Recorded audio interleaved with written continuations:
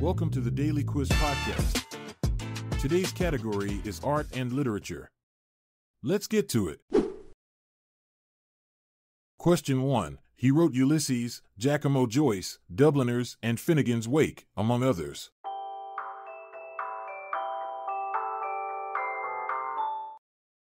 The answer is James Joyce.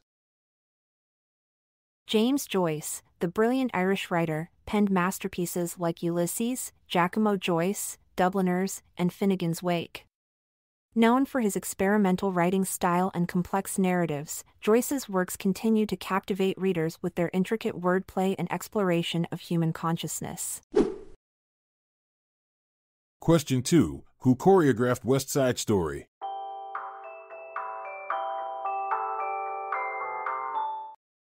The answer is Jerome Robbins.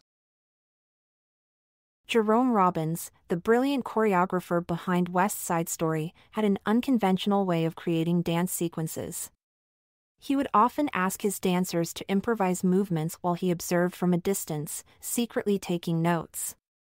Later, he would meticulously piece together these spontaneous moments to create the iconic dances we know and love today. Question 3. Who wrote the Canterbury Tales?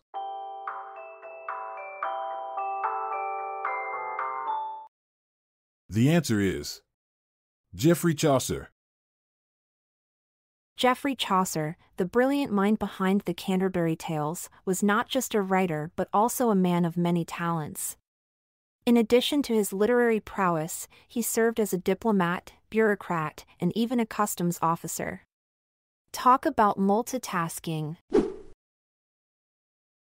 Question 4. Which great artist did Francois I bring from Italy to Amboise in France?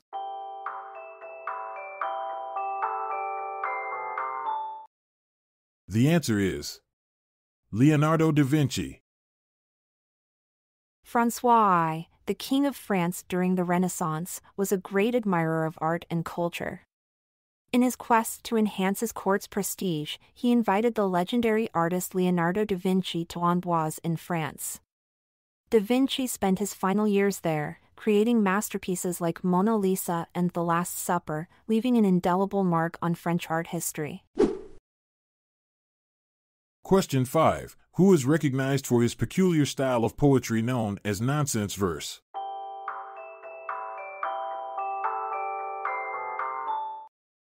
The answer is Edward Lear. Edward Lear, the master of nonsense verse, was not only a poet but also an accomplished artist. His whimsical and imaginative poems, like The Owl and the Pussycat, delighted readers with their playful language and absurd characters. Lear's unique blend of humor and creativity continues to captivate audiences to this day. Question 6. What did Michelangelo paint on the ceiling of the Sistine Chapel?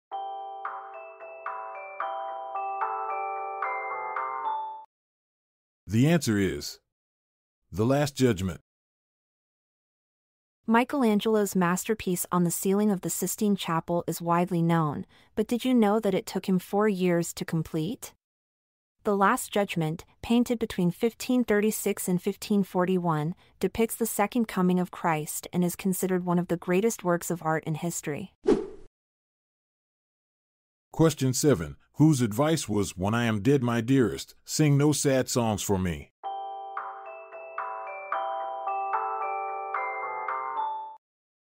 The answer is Christina Rossetti. Christina Rossetti, the renowned English poet, offered a unique piece of advice in her poem Remember. She urged her loved ones not to sing sad songs for her after she passed away. Instead, she wanted them to remember the happy times they shared. A beautiful reminder to celebrate life even in times of loss. Question 8. From the Hebrew word for profit. A group of French painters active in the 1890s who worked in a subjective, sometimes mystical style, stressing flat areas of color and pattern.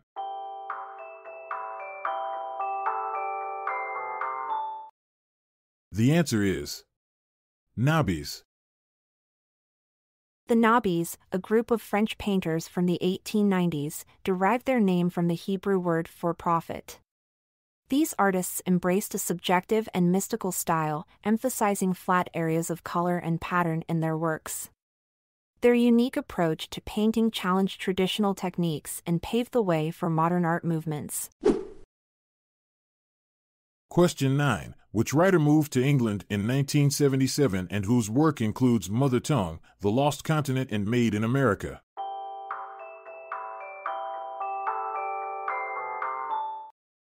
The answer is Bill Bryson.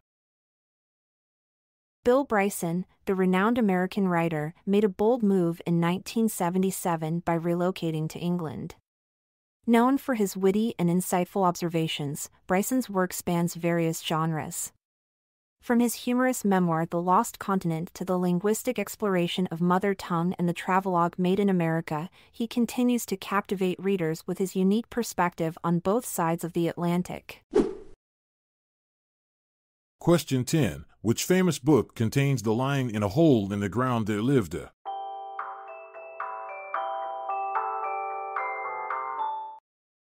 The answer is The Hobbit. The famous book that contains the line "In a hole in the ground there lived a" is none other than J.R.R. Tolkien's beloved fantasy novel, The Hobbit. This iconic opening sentence introduces readers to the whimsical world of hobbits and sets the stage for an epic adventure filled with dragons, dwarves, and a courageous hobbit named Bilbo Baggins. So grab your walking stick and join Bilbo on his journey through Middle-earth. Question 11. Which poet's work includes "Just give me a cool drink of water 'fore I die"?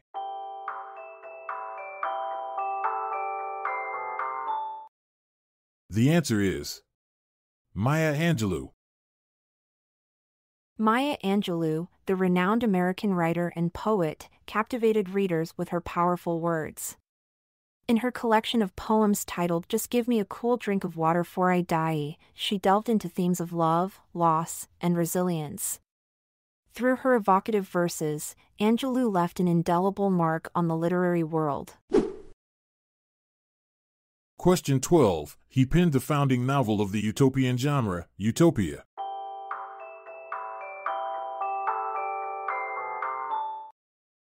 The answer is Sir Thomas More.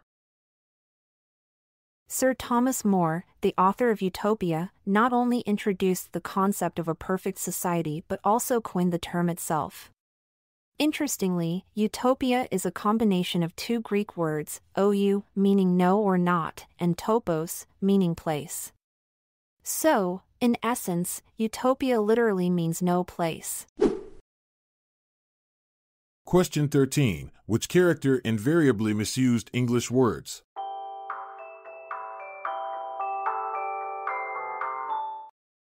The answer is Mrs. Malaprop. Mrs. Malaprop, a character from Richard Brinsley Sheridan's play The Rivals, was notorious for her hilarious misuse of English words. Her name itself became synonymous with the act of unintentionally substituting one word for another, creating comical and often nonsensical phrases. For example, she once said, "He is the very pineapple of politeness," instead of pinnacle. And with that final brushstroke, our artful journey through literature comes to a close. Remember, life imitates art, so keep creating your own masterpiece. I'm Montgomery Jones. And I'm Amalia Dupre. Let's part ways for now, until tomorrow arrives.